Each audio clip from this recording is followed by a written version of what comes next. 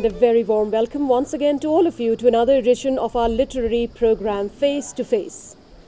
Well, today we are once again in the midst of a very great and good company, but before I go ahead and introduce our guest to you, let me just tell you once again about this great land, this great place, the state of Meghalaya and Shillong in particular. One is amazed, isn't it, to see the richness of poetry written in a small place like Shillong, and that too in the English language.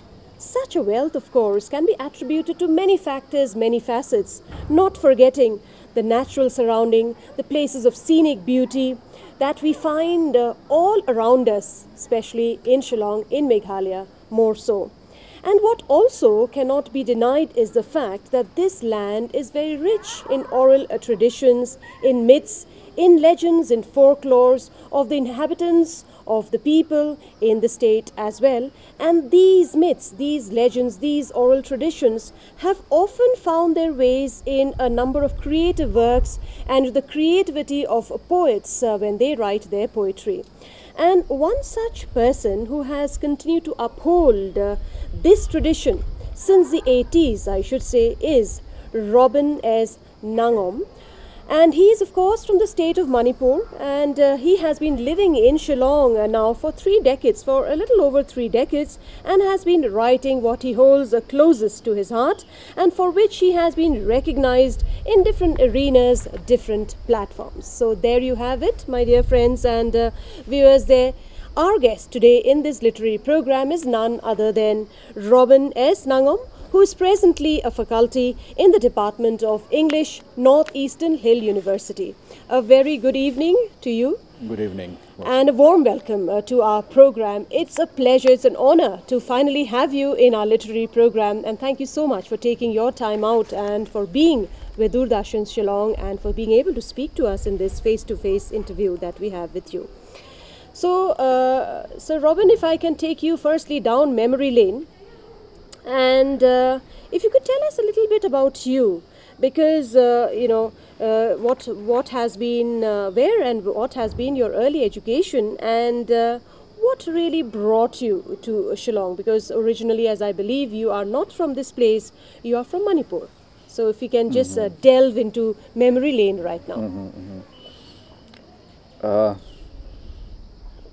I came to Shillong in 1975 after I finished my high school there in Imphal, and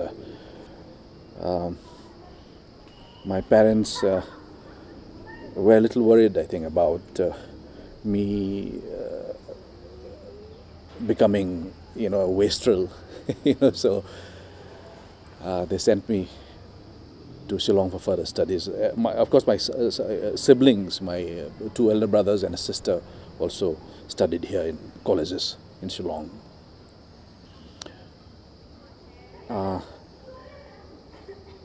And I have stayed on ever since in Shillong, and I used to talk about myself as living in some kind of a self-imposed exile in Shillong.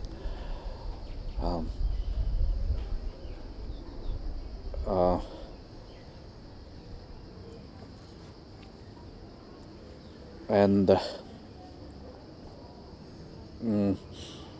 I dabble in poetry. I think I was about 11 or 12 years old when I first wrote my first faint line, and I was young and foolish. Now, of course, I'm old and foolish still. So, I think I wanted to explore the world. I mean, I was caught in the flush of youth, and I wanted to explore the world by writing, ornate and sentimental poetry. I thought, life was ignoring me, and I thought I could engage the attention of like-minded hearts by writing friendly and soft-hearted, poetry. So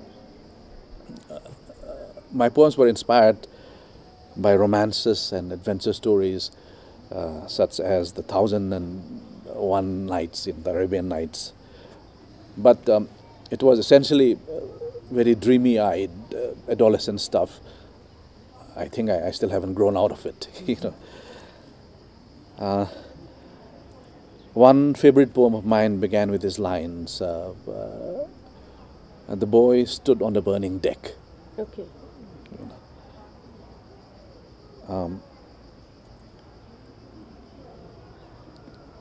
Of course, that world, that well-meaning world, is no longer recognizable now. I'm talking about Manipur. You know, the sacred landmarks of childhood have disappeared. And Manipur, my native place, you know, is in a state of anarchy. And I think my poetry springs from the cruel contradictions of that land. You know, Manipur boasts of its talents in sports and theatre and cinema and dance, you know.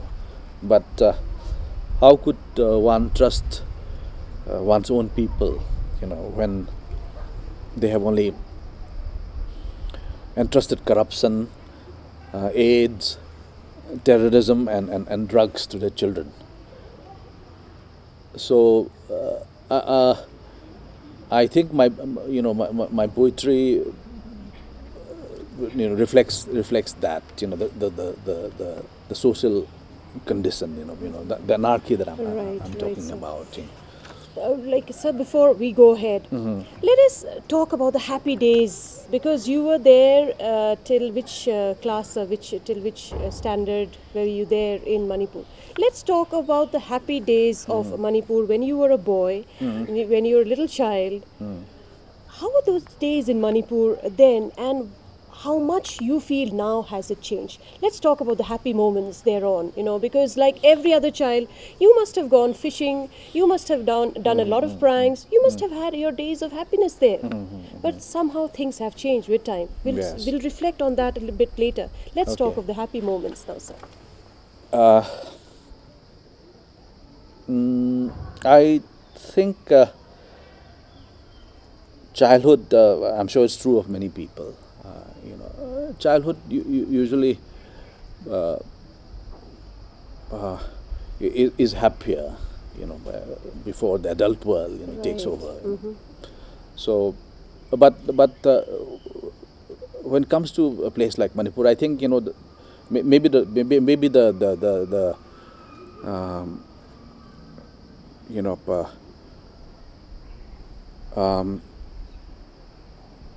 the unhappy politics, the violence that we are familiar with, you know, we're all familiar with, has always been under the surface. And maybe as a child, maybe, you know, maybe I didn't see it. You know. Okay.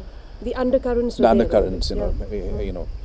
So, but relatively, I think my childhood. I mean, I can describe it as happy, you know. And I'll just read. This is a poem written in retrospect, actually. Okay. So it's titled "The Homeland I Left." Homeland I left, one sultry day of adolescence. Why do you keep your distance?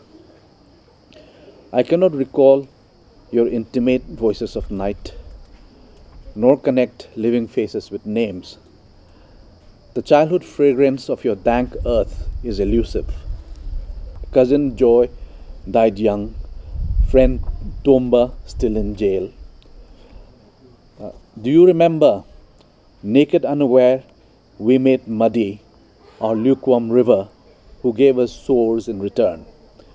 How we enacted our truant dramas in houses of bushes on our hillock, smoking biris and playing dirty little games.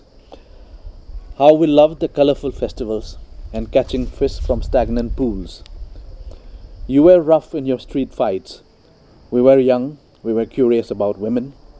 But how we flew kites, planted flowers and tended chicken. How we hunted small game in rice fields and covered every lane of Imphal on bicycles, making passes at almost every girl. I hear a wicked war is now waged on our soil, and gory bodies dragged unceremoniously through our rice fields. That they have dropped the word shame from the vocabulary, and the newly rich are ruling our homes. I hear that freedom comes there only when escorted by armed men. I asked you the question and you answered me through the words of this poem that you have written, as you said, in retrospect, but then that was how it was, your childhood. Thank you very much, sir, for sharing that with us. Now, let us now come to your work, because you said by the age, I think, 11 or so, you started, delving yourself into writing. Yes. And but one area that you have now focused is, exploring the folk culture, the folkloric traditions of Meghalaya. Now, what captured your interest? Not just Meghalaya, I think you bring in your home state, your Manipur's context also here. So what captured you into folklore, folk traditions? I think it's quite inevitable, for example, not just the folk tradition, but there would be a predominance of images of nature and the hills. Right. It is my reality, my subjective reality. And I mean, one would be writing about the hills when you're living in the hills, and in Shillong, of course, one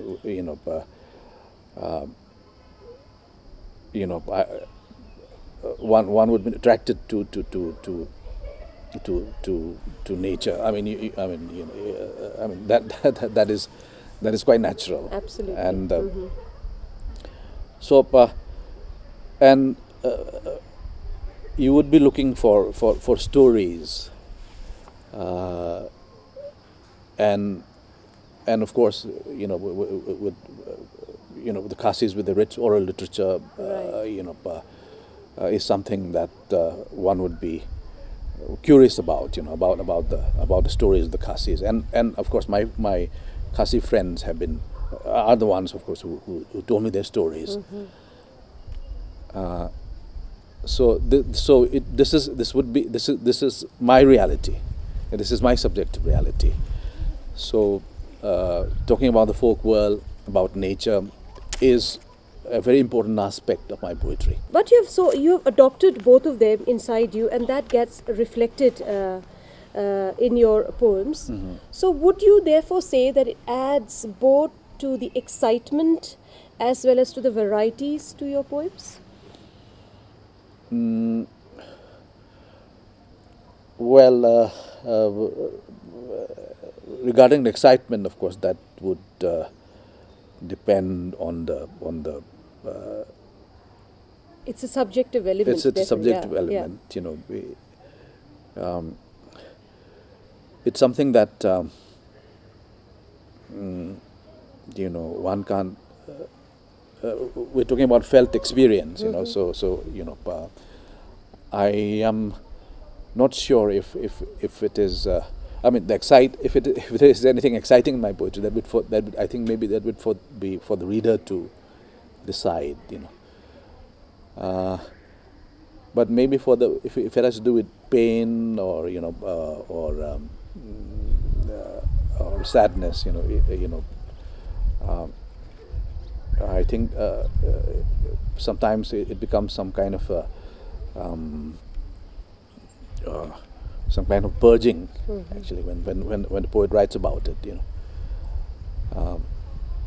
so I don't know where my poetry is going to, But that's how it should be, isn't it? I mean, I think no creativity and no creative person should be bounded. I mean, the world is your canvas, entire stretch, you look beyond the horizon and more is your canvas. Nobody should be bounded. True. Right? Yes. And yet sometimes we do find gagging and, muzzling. What is your opinion on this? Should creativity be muzzled? Should it be gagged? No, should there be ample freedom for one's self-expression? I think if a writer is denied of his freedom, that private space, he will die, metaphorically speaking.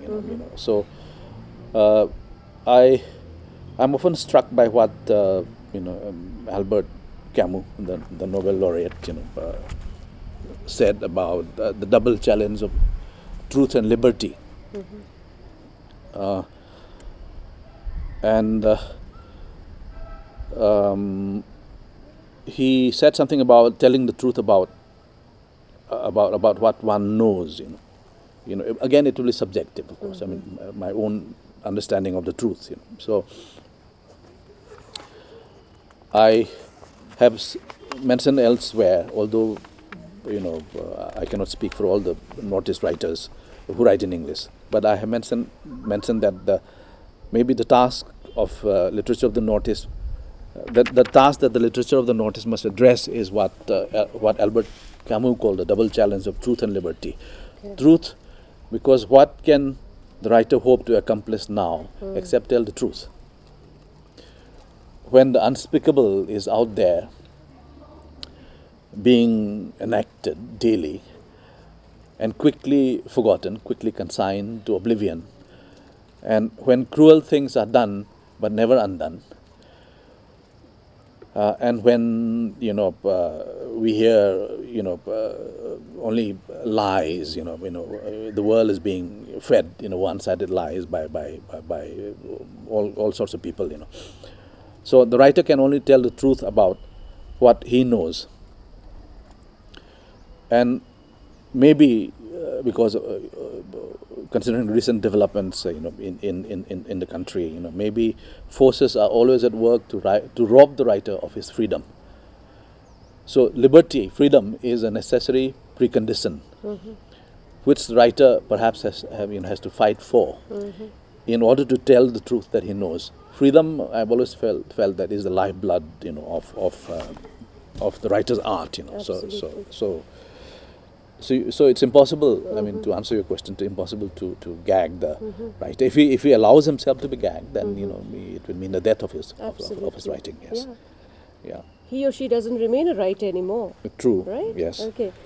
Now, how do you see poetry writing in this part of the country? From the mainstream tradition of city-based cultures and urbanized images, which marks, the poets and the poetry of, say, other areas such as, say, Mumbai, Calcutta, and the other. How do you see the difference? What is the kind of difference that you have felt and I think experienced? To put it, people, of course, there could be different reactions, different interpretations, but I think what distinguishes the poetry of the Northeast, even for people who write in English, is that there is a lot of heart in their art. Okay. Yeah. Good phrase. Yeah. Heart in their art. Yeah. Okay. Because and of course I'm making a very sweeping kind of statement, sweeping generalization. The poets from the city, especially the what is known as the Mumbai School of Poetry, they're highly accomplished when it comes to the use of the language. I talked about their verbal wizardry. Okay. But I find that most of it is passionless. They seem to be hiding, or may seem to be a little ashamed of their feelings. I don't know. I mean, I could be wrong. So,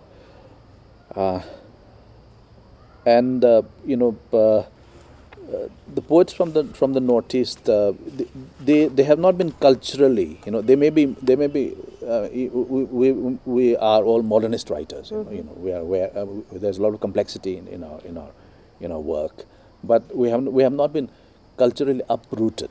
Right. While the city-based poets, they most of them are culturally uprooted. So that is the difference. I think that therein lies the difference.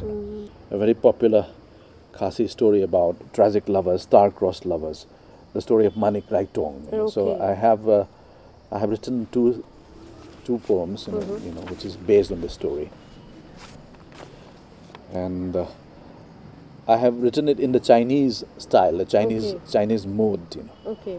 U Manik Raitong, an orphaned youth, had an illicit affair with the king, the Singh in Khasi, the king's wife. When the affair came to light, the king's court, ordered U Raitong's death. Right. Yeah. At the end of autumn, sitting near the window. It is the 9th moon, and already a shiver runs down the hill. In calm solitude, I latch my door, thinking if I'll ever see plum blossoms again. Blinking among pines, the autumn stars, silk spun moonlight, and silver stream drowning stones. Laden people from day's end, bringing winterwood to the Singh's mansion. How sad is the lot of my friend Manik, spilling his heart from the 7 mouths of his flute, even though he has dared to wear the flower of the Singh. Any more you would like to read from this? I just think there's a second part. I think, and this is relevant. Okay. It's titled "Spring at Rebhoy," and this is after Manik's passing, after his death. I mean, after his immolation. Winter withdraws quietly from the Rebhoy hill, like white reeds to deck the late year's coffin. Peach blossom fall in spring wind, swept clean by spring wind. The hills, fog melting from the nestling hamlet, and green are the pines skirting it. Laughing children on their way to meadows, men and women with plows before the industrious season. Because life falls like petals, and death comes when least expected, none remembers the passing of Manik Raitong, and how he planted his bamboo flute for earth to play music in spring. But cold is the Singh's heart, and spring has not visited his garden. January 1986, that's the date. Okay. New trap. When some sojourner who stayed carry away the memory of a tremor, and where the tar ends, poverty starts walking unclothed from the dirt roads, spilling like ancient rice wine, until they find refuge in the cascades and unloosened raven tresses of your women. 7 huts of my solitude, my first love. Your rain, your wind, searched my face for signs of guilt when I first disembarked, a fugitive fleeing from ties of blood and desire. You who harbored me like a shame and demanded my consistency. I saw the years clutched within your flailing arms of lessening pines, pleading with your errant people to return. But this is how the stuff of our dreams clings on to the city's will of the wisp. But I have stayed and watched your hours drip in sun and rain. The lips of your women are dark red as your wine of cherry, and heap unquenchable thirst upon my lips. You must be carrying a hurt inside you, isn't it? No, because when I spoke to you right from the beginning, I can sense that, that there is a deep-seated hurt, a pain inside you, which gets so much reflected in your works. Yeah. Share with us the pain today, sir. Why don't you speak about this pain today? Let us all hear this pain, because pain also needs to be told sometimes. It shouldn't be too personal. True. And of course, I mean, I often used to talk about my poetry as some kind of a confessional, and I may not talk about it, but I write about it in my poetry. I think and I'm not talking about myself, but poets as a great poet like Pablo Neruda, he talks about this violence and bloodshed and pain in his poetry. The best poet poetry, I think, is inspired by you know by unhappy, tragic, incidents. W.H. Auden, in his tribute to Yeats, the Irish poet, said that mad Ireland hurt you into poetry. Okay. So he's used the word hurt. I think poets do not consciously choose to write about pain. I mean, they would like to be happy. I'm sure, but write about happier things too. But I often used to think about pain and tragedy and comedy, or tragedy and happiness. Tragedy, I think, is something that would come to you naturally, uninvited. It's something that you would inherit, naturally. I mean, you can't say that I'm going to keep tragedy away. It will come to you naturally, uninvited. It's something that mankind has inherited. While joy is something very short-lived, of course, and it is something that perhaps we have to consciously create. As a person, as an individual, as a citizen, which are the areas you feel in our society, the people, for the people in general, the youth more so in particular, which are the areas that now needs to change, needs to improve? Which are those areas that bothers you? Something or the other always bothers, because we are part of society, and what is going on affects us. It bothers us. We may not be able to do much about it, but it does bother us, and we wish it would change. So therefore, what makes you anxious sometimes, and what you hope would change in the days to come? It is, it's difficult to pinpoint, a single cause, because your priorities might change. But I think something which has been bothering me for quite some time, recently, is about, to use someone's phrase, about the ecological suicide that we're committing. The rest, okay, we talk about corruption, we talk about terrorism. These have become banal, actually. These are things maybe that we can do nothing about.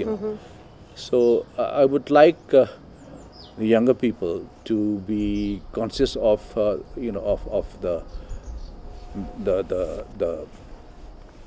great harm that we're doing to nature, the way how we abuse nature. But again, it is something that should come from. I mean, they should be curious about the world, and I feel that in university, especially the humanities, if you cannot awaken what Keats said, the thinking principle in the young people, then I think the humanities have, especially the humanities, perhaps have failed. So there's a very disturbing lack of curiosity in the young people. I think we should be really concerned about the ecological suicide that we're committing. I really align to this thought of yours, because the wanton destruction of nature all around us, this is something that we have not grown up seeing. I mean, I've been born and brought up in this place, and I've seen a much more greener place than what I see now, and it pains me, it hurts me, and it's good, sir, that you have brought up, because this is, I think, that our youth should make it a part of them, and take care. It's now or never, I guess. All right. Another thing, Sir Robin, like you have also received a number of your awards. One such award that I know of is the Udaya Bharati National Award for Poetry in the year 1994, and the Katha Translation Prize that you also received in 1999. Besides other recognitions, of course, other recognitions, and So in this regard, tell us a little bit about these awards, and in this context also, how important it is for somebody's work to be recognized, that one should get a platform, one should be recognized for one's creative zeal. Firstly, tell us about these recognitions of yours. I think maybe like everybody else, when one began writing poetry and has written, say, a considerable number of poems, you would like to see your book, Right. see your name in print, and maybe some kind of recognition, was was sought, maybe, but after a point, I think, I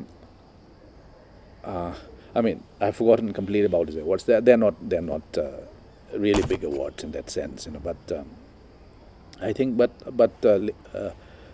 after a point, what I mean, for example, now, in the present, I would be more concerned about writing, continuing to write, because there's so many things that, as I mentioned, that are trying to rob the writer of his freedom. It could not just political dispensation, but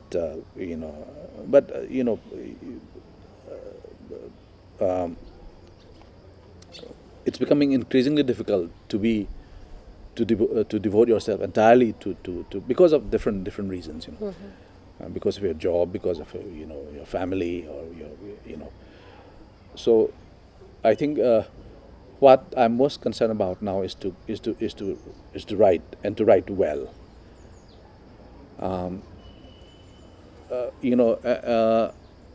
It becomes more and more demanding,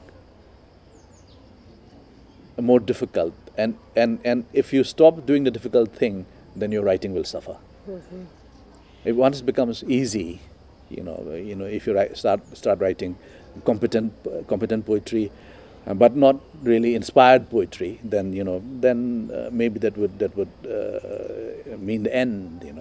So you have to keep on doing the difficult thing. It has to be. It becomes more and more difficult. Especially when you think about, when you read, when you discover poets, from different parts of the world, who write, wonderful poetry. You would like to emulate them. I mean, you like to be as good as them. So it becomes more and more difficult. Even publishing for the sake of publishing, or attending literary festivals, they don't finally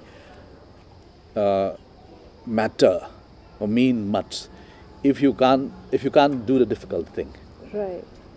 And seeing your name in books, in print, also doesn't really mean much. I think what is more important is to be appreciated, to be acknowledged by fellow writers, by writers whom you appreciate, whom you admire. Right. Because publishing, and even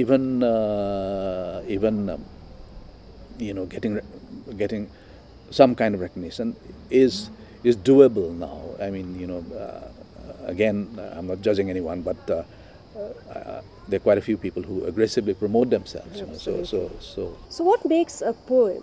Like, what makes a poet, rather? Can one become a poet? Or is it that one should have it within you? How does one become a poet? I think there's a poet in everyone. There's a bit of a poet in everyone. I mean, poetry. I think in many ways it's like music. But not everybody can sing. No, exactly. But everyone understands the language of music. Right. understands, and I'm sure everyone is passionate about music. So it's not just a tune. When it comes to poetry. Maybe it's not just a tune what you hear, but also the lyrics. Actually, the words. So it's a bit like poetry, and I feel that poetry is for everyone, of course, and all you need is. I mean, I think one should not jump to conclusions about poetry. That poetry is only for people who are dreamers. Their heads always in in the clouds. You need a little goodwill, and I think everyone can enjoy poetry, if not write poetry. Yeah. One has to be passionate. One has to be passionate. That passion comes out in the form of poems, right? Yeah, I mean, you have to be passionate about whatever. It can be nature, it can be your people, it can be the society at large, it can be anything. So where do we find Robin S. Ngangom in a few years from now? What other avenues, what other arenas will he be chartering more for all of us? Well, it is, I don't know, I mean, it's difficult, but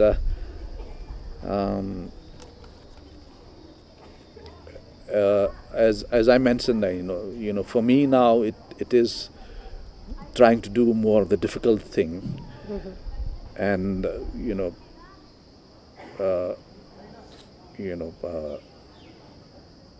I've been thinking of putting my poems together in some kind of a collected, edition. I don't know the rest. We'll leave it to, I think, fate. Can I read a little? We would like to wish. Yeah, we really wish you a lot. I mean, you are a little uncertain, but we are very certain of you.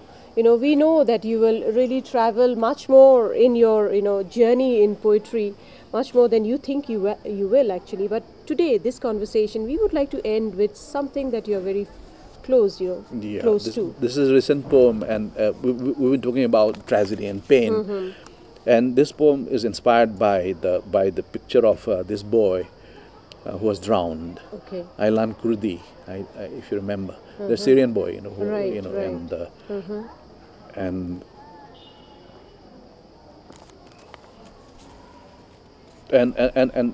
the picture went viral. Okay. And and people all over the world have reacted to that tragedy. And this is how the poem goes. Understanding. I can understand on this virtual day, even without smelling, let alone touching it. So, I'll not say a word about the sea giving up a toddler. I can even understand this groundswell of pity, as if humanity was testing the waters of feeling. After adapting a short, brackish tragedy, despite pleas from the gentlest mourner not to use the image of drowning, but only remember a child's smile. In an age whose only metaphysical worry is what can be saved, trees, animals, or children, for instance, late after the mocking, ecstatic destruction. Because I remember I have this line: despite pleas from the gentlest mourner not to use the image of drowning, but only remember a child's smile. His grandmother had pleaded, not to circulate, that image of the boy, of the drowned boy, but remember happier times, other photographs when he is seen smiling, Right. But of course, no one paid any heed to it. Yeah, right. Any other shorter poem that you would like to share with us as we just wind up this conversation with you? Okay, yeah. This is about Shillong, and this is a very recent poem. I've been thinking about the changing contours of Shillong, Okay. because when I came here, I didn't really feel it. Maybe again, the undercurrents were there. It was there, but I didn't feel it. And I mean, I was very. I remember the only happy days.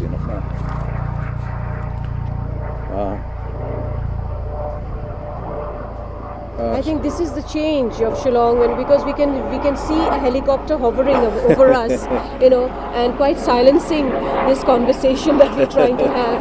Yet this is one of the change. I mean, in our childhood, I never found a helicopter so often as much as I find it. We used to run now. out of our rooms to Absolutely, to absolutely. watch the helicopter. Yeah.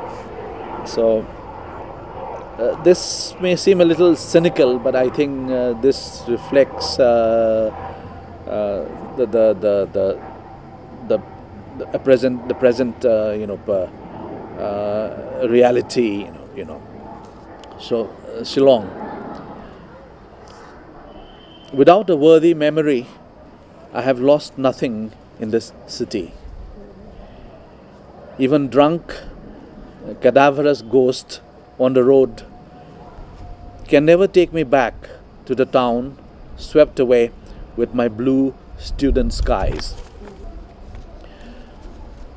A quiet man with a snow line on his head, whose little boy's locks shone with the ceremony of the town's colonial birth. In his wind-sail trousers today, looks out at the new master's lake.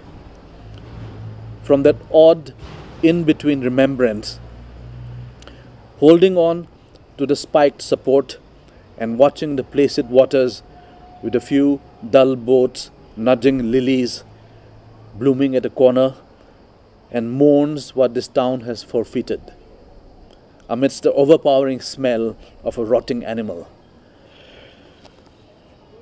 Only a few delusional survivors, the dated opticians and unscrupulous druggists cum liquor sellers, are willing to be dispossessed of their first winter's memory. When I begin to berate people again, I repossess life in the city.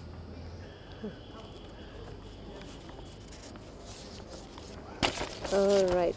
So I think that's it. We have been able to, understand a part of you, a small part of you. You are so much more, and time is not with us really to be able to understand. Perhaps another occasion, another such a sitting will allow us to, understand your poems, to understand from where it comes from.